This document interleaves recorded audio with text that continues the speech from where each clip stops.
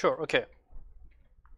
So I guess we had some introduction of the workshop in the last hour, I would say.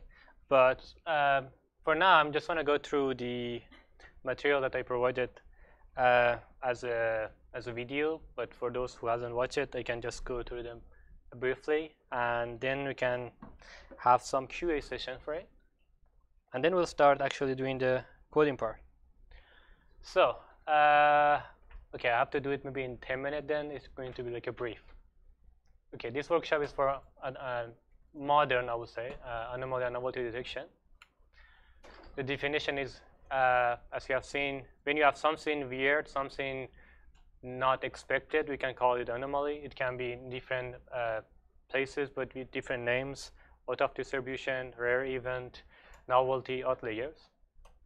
It can be just global. It can be like an outlier just by its own, or it can be just based on the context, because the context is not matching the sample. Then you're saying that maybe it's fraud. And then he said that, okay, the two important part is like is different and is rare. That's so you're saying that something is anomaly. There are lots of application for it, like intrusion detection, fraud detection, medical, healthcare, sensor, fake news, and even if you just want to clean your data to just have a better data set, training data set for your model. So if you want to have a better, if you just want to do supervised learning, but you want to have a better, more clean data, you can just use this technique. So it's not just about fraud detection, it can be just for cleaning. But there are lots of other, as I said, application for it. It can be applied on image, text, signal, and lots of application as well. And because we are here in Oceans, I want to say it again that one of the things that we are doing in Oceans is actually fraud detection for insurance for healthcare insurance companies, which means we are getting lots of data, and then we are trying to help them save lots of billions of dollars that they are losing each year. And for that, we are dealing with like a super complex hierarchical data that if you want to be able to handle those data, you need lots of sophisticated, modern anomaly detection, and that was one of the main reasons that I end up doing this workshop here. So there are lots of examples of it. It can be, as I said, you can just use image, signal, and for different application, autonomous driving, and all those things, you can just use it. The other reason I like this slide actually, just that's why I want to talk about it briefly here as well. The point of this slide was, anomaly detection is not something that we just discovered in the last few years. Anomaly detection was part of the human. It's like we have an anomaly detection in your brain. It's like there's a book called Thinking Fast and Slow, and the whole thing is saying that is like in your brain we have two systems of thinking, system 1, system 2, and system 1 is the one that maybe handling habit, all the thing that is fast. Like you have seen that you have driving to your home, then you're saying that, oh, you're already there without knowing how did you get there, or maybe you're just playing guitar or something, you're not thinking about it, but you're playing the music. So it's like then it's become part of your maybe instinct, part of your system 1, which is like one of the things that brain can learn and can just do it fast. But the problem is maybe same thing as machine learning nowadays is like we are training a model, getting the data, we are doing the prediction. We are not thinking about it that much because it's all based on some data that we have seen before. That's why our brain has some mechanism called, like maybe you can call it like anomaly detection, which means let's say you're just driving home and you're not thinking about it. Suddenly something is different. Maybe someone walking the street. There's a new, I don't know, some incident is happening. Suddenly system 1 telling your system 2 that something is happening. System 2 should take over, should actually think, should pay attention, and should do something about it. So even our brain has like two systems, and to be able to have these two systems, you need a connection. In machine learning, all those supervised models, I would say, can be like a system 1. And we need system 2, which would be mainly all those reasoning, planning, all those models that we have that, like even attention in machine learning is something that instead of just using the input, maybe based on the context, based on the input, you're putting attention in different places. But the thing is, maybe in even machine learning, we should have two systems. One that, given the data, doing the prediction, And then if something is wrong about it, if something is weird about it, then we need more attention. Maybe we should do something about it. That's why it was like anomaly detection can be seen as a connection between system 1 and system 2 in brain or even in machine learning.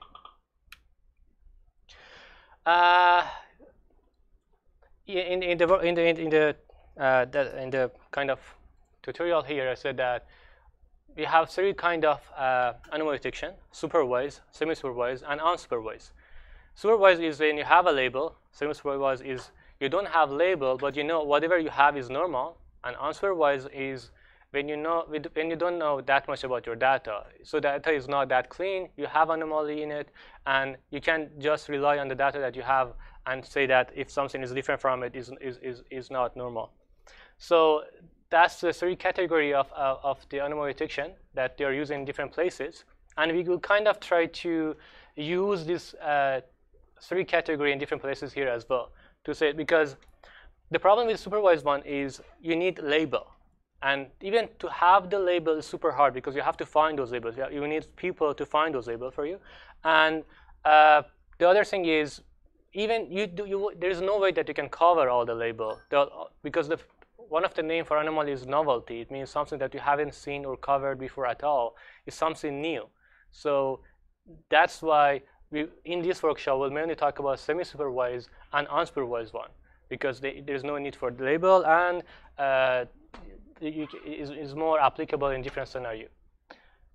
The other thing is, for the sake of this workshop, I said we're going to cover statistical, classical, and deep learning model. In this session, we'll mainly talk about the statistical model. In the second session, we'll talk about classical machine learning model. And for the third one, we'll mainly talk about deep learning-based models. So it's going to be like a 3 different session. And for deep learning one, which going to be the last session and going to be maybe the more novel technique, is like it can be mainly the deep generative models, the GANs, sequential model like RNN, autoencoder, self-supervised learning, and all those techniques. We're going to overview them, and then we'll try to see how can we use all these techniques to find something different, some find outlier in your data. For the statistical model, in the video we said that there are different ways that you can handle it. It can be parametric, it can be non-parametric. For a non-parametric can be just finding the standard deviation of your data, and then you can say that if a sample is 3 times away from your mean based on the standard deviation, maybe that sample is off. Maybe that's fraud. And we say that you can, that's for univariate data. It's going to move fast, because it might be, I'm hoping that you all have seen this video. So just by fitting a Gaussian model, you might be able to just find the anomaly. And if data is a bit more complex, we can use GMM. If you have like 2 peaks in your data, then or 3, then you can just basically use GMM and find a distribution of a data. So these are like generative model, not deep one, but those generative models try to learn the distribution of data. And then once you learn the distribution of a data, based on the likelihood, you can say, okay, that the new sample, the likelihood of a new sample is super low. That's why you can say that's fraud. We will try to see that and cover that in the hands-on experience part. And then I said that you can just use box plot based on some metrics. You can just find it, and then you can see that what's the relation between these 2. And if you want to see that in more detail, all this thing, you can rewatch the video or watch the video. There's a histogram-based models, which basically saying that instead of trying to learn the distribution of data, you can just use the histogram of data and treat it as a maybe learning of the distribution, which is like, this is one of the non-parametric models. And then by just learning the histogram of the data, you can say that, okay, that's kind of my distribution of a data. And then if something is off, if you can treat the frequency as a likelihood, and then you can say if the frequency of something is super low, maybe that thing is weird, that thing is novel, or that item is something that I haven't seen before. So, and then if you have, even if your data has multiple dimension, that HBOS algorithm will kind of treat them independently from each other. So it's just trying to find a histogram per dimension and then try to multiply them and say what is a kind of like a probability of that sample just based on the histogram of it. And the distance-based one, it can be there are algorithms that just using the distance of each sample to each other to find the anomaly. One of the first one is a KNN, and the other one is like a local outlier factor, which is a localized version of the KNN. Both of them are using the distance metric. So the k-nearest one, just the definition is once you have a sample, you can compute the distance of that sample to its k-nearest neighbor. Then you can use maybe the average of them, or you can just say which one is the farthest from my sample, and then you can use that distance as a metric. And then for that, you need a threshold and say that, okay, if the distance is more than a threshold or predefined threshold, then maybe that sample is like is an isolated sample somewhere, kind of far from other samples. So that's why maybe it's fraud or maybe it's anomaly. And the last one was a local outlier factor, which is like a localized version of KNN, which means it's not just saying that each item is independent from each other and just finding the isolated one. It's just saying that is using the ratio, using comparison. Just saying that if that sample, that point, is sparse compared to its neighbor, then that point can be fraud. So we kind of talk about it in the video as well. Here is something that I described, but I want to talk about it a bit further, is the data set. Here I just mentioned a bunch of data sets like a synthetic data, MNIST, credit card fraud, and others data. There are lots of other data that we can use in this series session. Today we will cover mostly the synthetic data, the credit card fraud data set, and we have MNIST that I will ask you guys to work with it.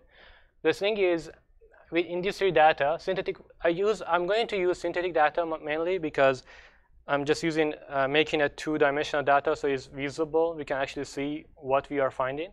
And then for the credit card fraud, because it's actually a real data set, we can see how these algorithms are performing on a real benchmark data set.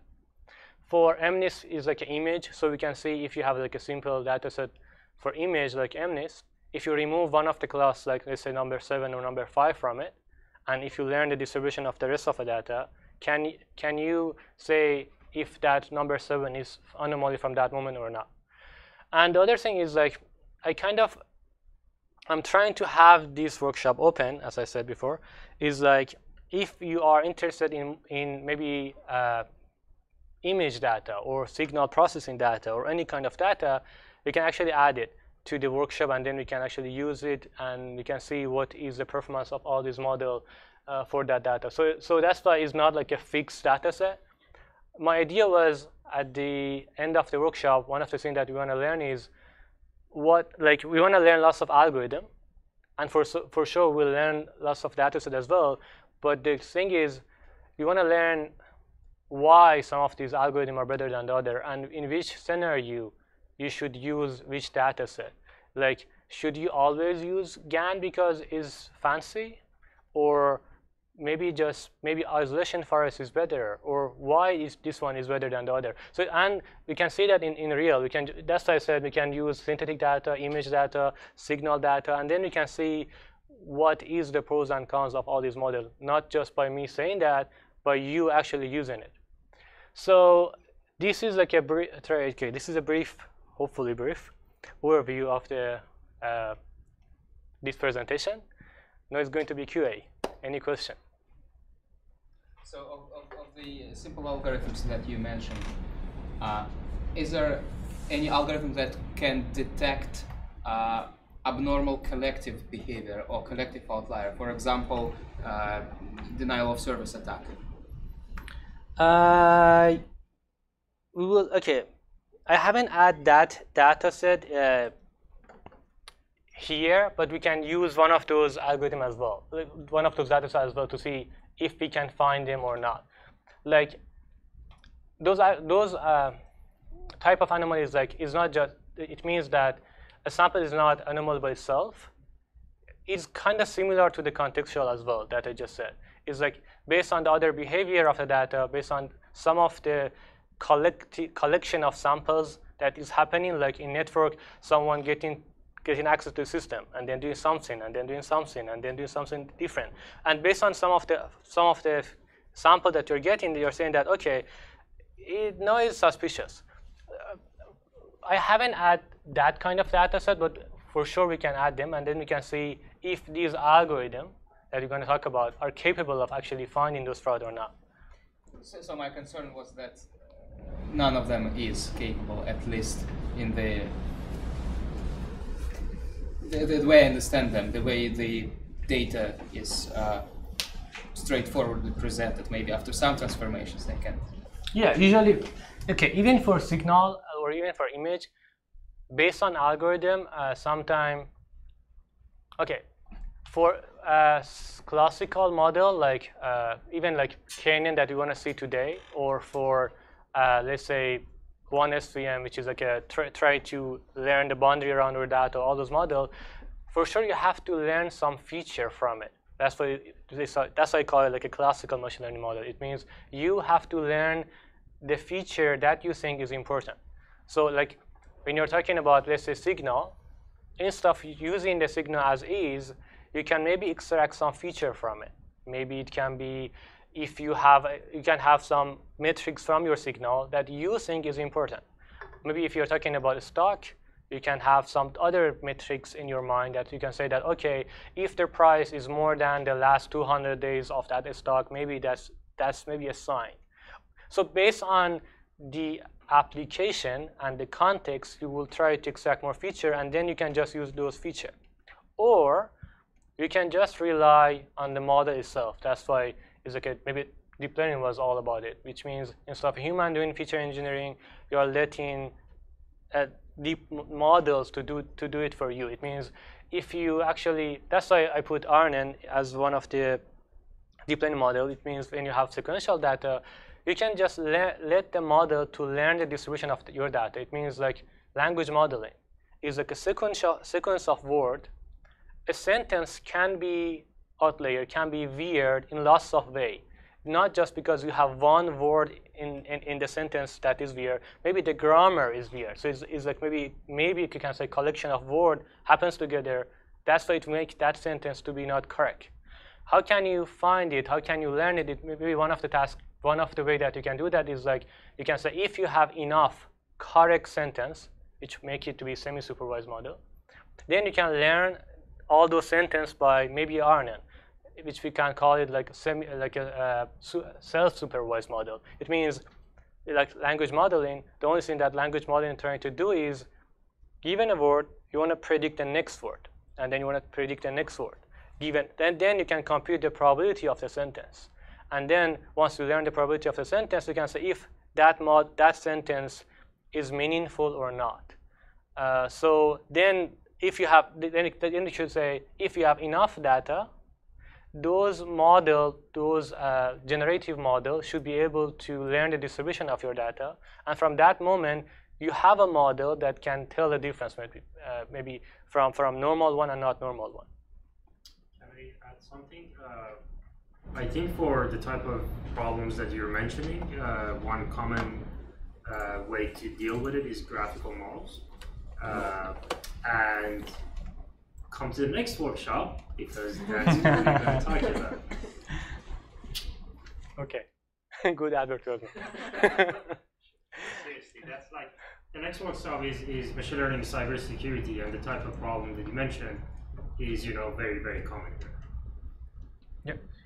And then, so would you draw a distinction between anomaly detection method with a clustering method? One of the things that we're going to cover, maybe you can get back, is actually clustering. Where was it? Here, unsupervised model. So distance-based and clustering. In next session, I will show you some simple, or not maybe classical, or different way of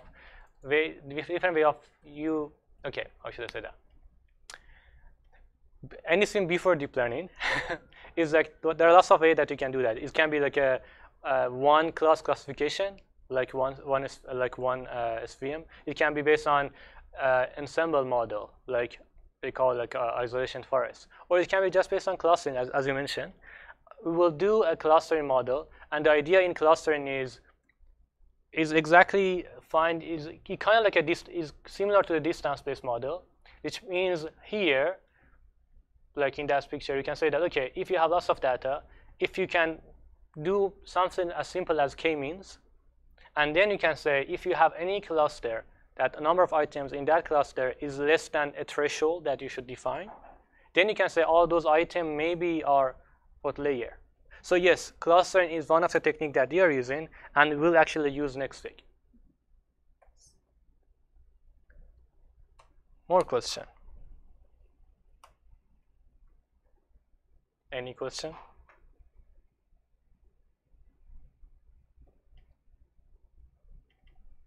Just reading the question online. Okay. Y'all good? Okay, go ahead.